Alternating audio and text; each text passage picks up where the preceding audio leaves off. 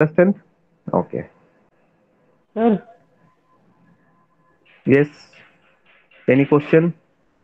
Front sir F पे नहीं जाएगा? Font? एफ पे नहीं जाएगा sir?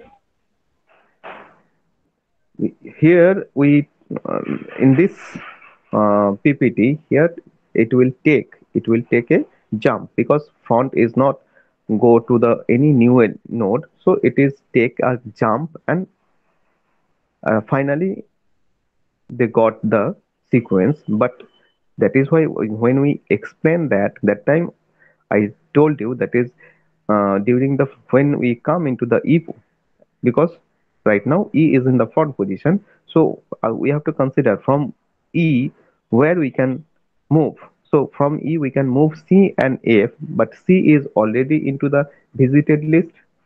Okay, so that means we have to ignore that, and thereafter F is not new element because F is already present into the Q data structure. So we will not insert any new element or new node into the queue. Okay, first of all, and thereafter we have to remove this E, and this remove means the E will be come into the visited array or visited list, and thereafter front will be taken. Obviously during the remove or delete operation, front will increment its value, and that time front and rear will become into the F position, and same again we have to consider. That time we I already discussed this. That is that time again we have to consider from F where we can move. That is from F we can move E and D, and both is already into the visited array. Here the PPT we take a jump because no new element from E and F, no new element will insert this queue.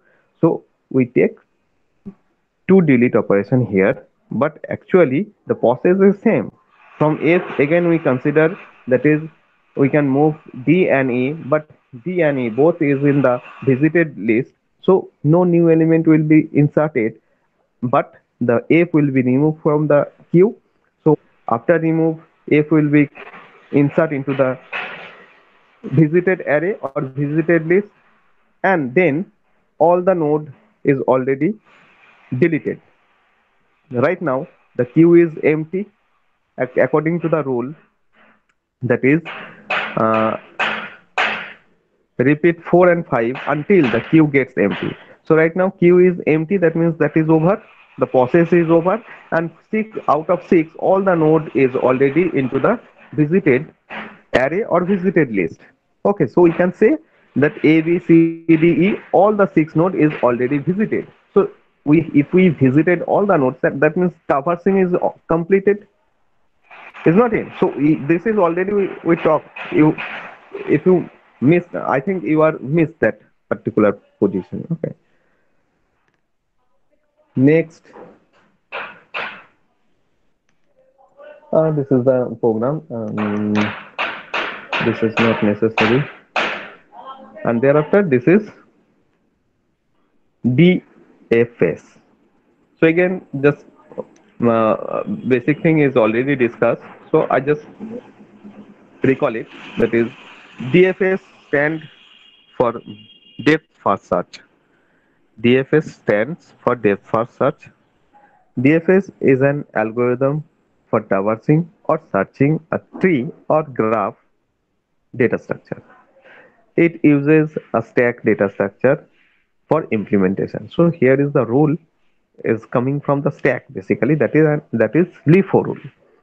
Now in DFS one starts at the root and explores as far as possibly along each branches before backtracking. So DFS is depend on the backtracking. What is the backtracking system? Now that is the algorithm. Initially, all the node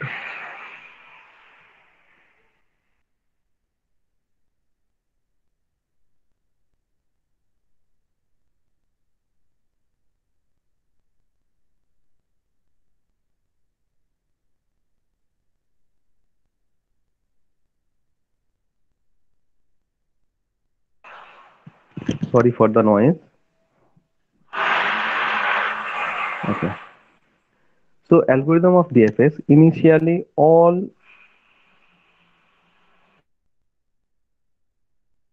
equals to 1, that is the ready state. Okay. Now put starting node in the stack and changes the status of status equals to 2 as a waiting state. And the loop repeat same 4 and 5 until the stack get empty. So this time the stack will be empty. When the stack will be empty, and our process will be completed. And what is the procedure within the loop? That is, first remove top node.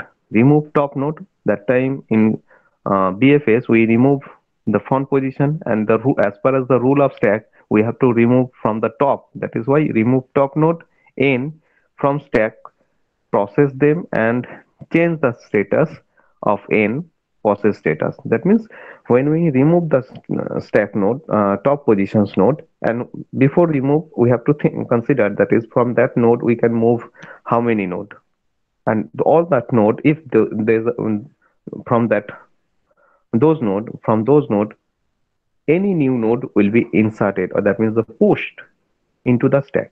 So before push, obviously you have to remove the topmost node, and new node will be pushed into the stack. Now this is the process, that is add all the neighbors of n. That means from n where we can reach or we can move. Those are the neighbors.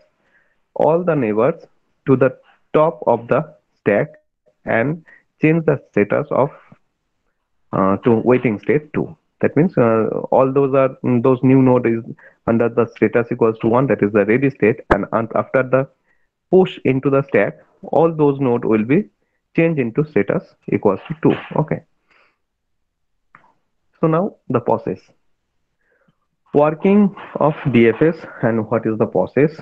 So first time again we will start from A, which we consider, that is A is the first element, and it during this session all this 6 node is ready state. Okay. And now we consider as A is the first node and we will push into the stack. So when we push it will come into the lower position or the first position. Okay. Right now this is the top position. Now we have to consider from A we can move B and C. Okay. So now after that A, before to remove at that moment we have to remove the element from the top position. So A will be removed and B and C will be pushed into this stack. So you can implement is like first B will push into the stack, then C will push into the stack. So that time C will be is at top position, and if you choose the reverse, so B will be is at top position. So whatever these two sequence both are right, okay, only the sequence of visit or sequence of traversing will be changed, but answer is still right. Okay, so don't go for the sequence, because any sequence of A B C D E is right if you follow the rule of stack, that is LIFO rule, and topmost will be always top node will be removed, and when we push element, that will be as far as the LIFO rule. Okay, so now we have to push B and C. So suppose the sequence is first we insert push C, then we insert B. So right now B is in the top position. So during the remove, after the remove, A will be come into the remove list. Okay. So thereafter we have to consider the B node, because right now B is in the top position. So from B where we can move, that is A and D, and same A is already into the visited node or visited array or visited list. So A will be ignored and new node D will be pushed. Okay, so before push, B will be removed from the stack, because the rule of pop operation, roll a pop operation, that should be always pop the topmost value. So topmost value, that is B, will be pop out and store into the visited array or visited list. So right now A and B is visited and new element D will be pushed. Okay, so D will be pushed, that means D will come over the C. So right now who is the topmost value? That is D is the topmost value. So again we have to consider from the D. So from D we can move B and F, and because of B is already visited,